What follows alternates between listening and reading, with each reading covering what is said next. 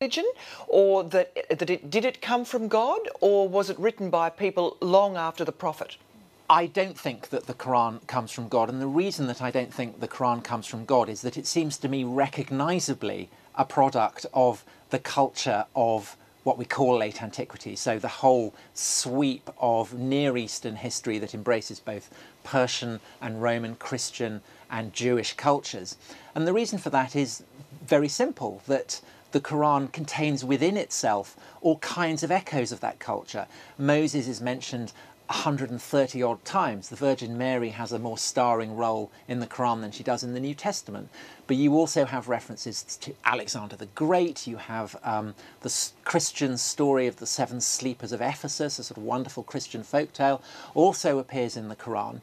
And yet the puzzle is, according to traditional Muslim narrative, Muhammad comes from a city, Mecca, that is pagan, that does not have large Jewish or Christian elements, that is buried within the desert, thousands of kilometres from the Roman frontier.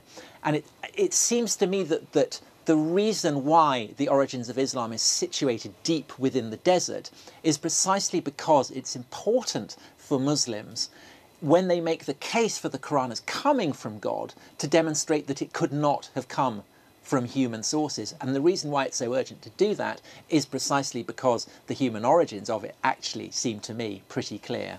So essentially, Tom Holland, are you arguing that what we understand to be the source of Islam, the Quran, is not what it appears to be? Well, what does it appear to be? I mean, according to Muslim tradition, it comes from God, and that, of course, is the foundational belief on which everything else about Islam essentially is raised. And if you are a Muslim, then, of course, you take for granted that this text is indeed divine, of divine origin.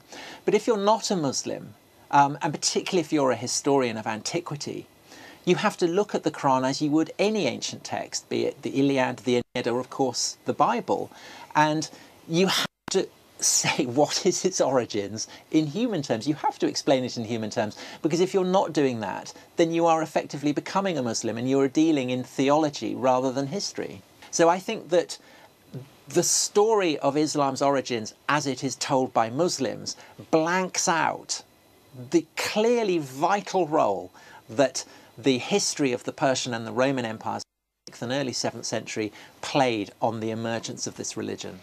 And your thesis is that people within that emerging triumphant Arab world knew that they needed a philosophy, a sort of binding philosophy for all these peoples they were defeated, and out of this came Islam? I think that makes it sound too sort of Machiavellian and calculating. I don't think they sat down and thought, oh, we must make up a religion to justify our rule. But this is a period where anything that happens is presumed to derive from the will of God. And the Arabs, just like everyone else, are looking to the heavens and saying, well, what is going on here? Partly because of the plague, the war, the suffering that has been going on, but also because ultimately the Arabs end up conquering this stupefying empire, and it is the most miraculous thing imaginable. And so inevitably they come to think that God has given them a special role. Now, I'm sure that Muhammad's revelations, which ultimately get collated, put together, and to constitute what we now know as the Quran, have a role to play in this. It seems to me clear that the Arabs, right from the beginning, regard these Quranic phrases as holy. They don't try and alter them.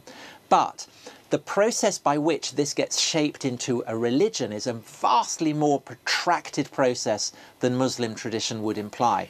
And so where would you see all this scholarship around the origins of Islam heading? Well, I think that it is prompted in large part by the fact that there are a lot more Muslims living in the West, and so Islam to that degree is becoming a Western religion. And so therefore it is having the same focus of interest that Judaism and Christianity had earlier had in the 19th century.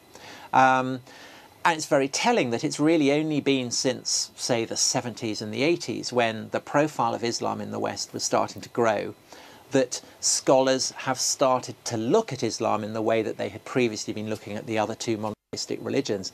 And so I think, ultimately, I suspect that a Western form of Islam will be a historicised Islam, just as Christianity in the West now is a historicised Christianity. It is one in which... What do you mean by that?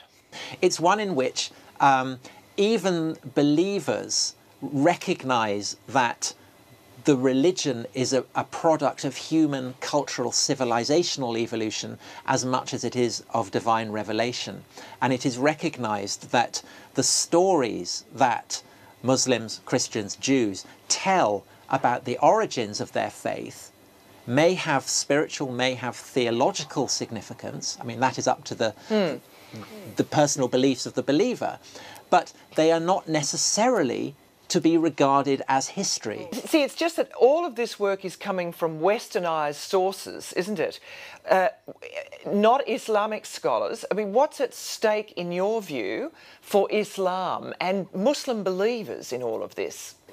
Well, I think there is a real problem here, because I think that this process of subjecting ancient texts, be they religious or not, to scholarly scrutiny, as we in the West would understand it, actually emerges from Christian discourse, because right from the beginning, the earliest days of the Church Fathers, they are looking at the fact that you have four Gospels, that you have an Old and a New Testament, that you have all these various books, sifting it, weighing it up, contextualizing it, trying to work out, you know, which aspects of the Bible are more important than the other.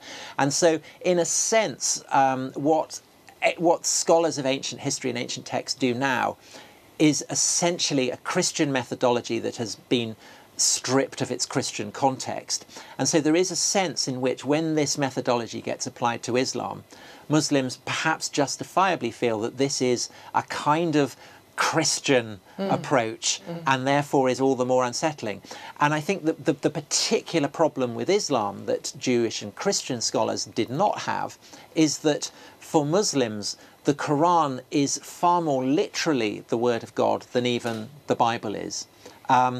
If you assume that the Quran is absolutely the word of God, then there is nothing within it that would lead you to question that proposition, because in a sense to question that proposition is to question the very basis of your faith. So I don't doubt that it is harder for Muslims to go through this process even than it was for Christians, say, in the 19th century.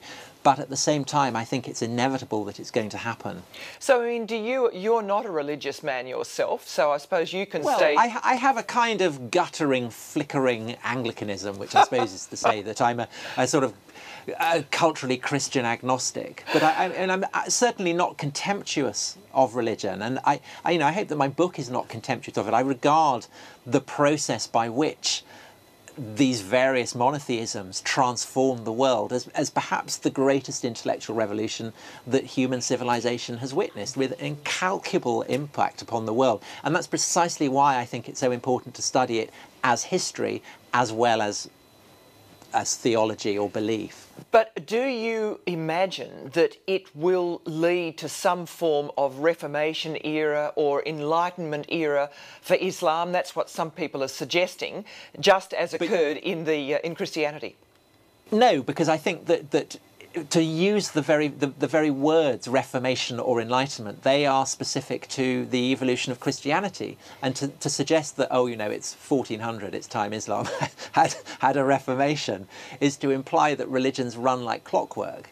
You know, you just wind them up and then they follow the same course. Religions, I mean, Christianity and Islam are both recognisably born out of the same milieu, the same cultural melting pot of late antiquity, but since then, since the doctrines and the fundamentals of the faith have clarified, they have then moved along very different lines, which is why, you know, to repeat what I said earlier, historical methodology evolved out of Christian discourse in a way that it hasn't within Muslim discourse, because the attitude of Christians towards the Bible and of Muslims to the Quran is fundamentally different. And so I absolutely do not think that you can work out what will happen to Islam with reference to Christianity. And is it safe for you to be doing this work, this sort of work? Is it another form, as some people have suggested, of the satanic verses? Why would Muslims be upset about this? It's clear that the foundation of my presumption one of non-belief. I am not a Muslim, and so by definition I don't think that the Quran came from God, and I don't think that Muhammad was a prophet of God. And that being so, and as a historian of this period, I have to provide an explanation for what happened that makes sense in human terms. It would be ridiculous for me as a non-Muslim to say that it came from God. And naturally Muslims are perfectly content to recognise that. Tom Holland, thank you very much for joining us. Thank you very much for having me.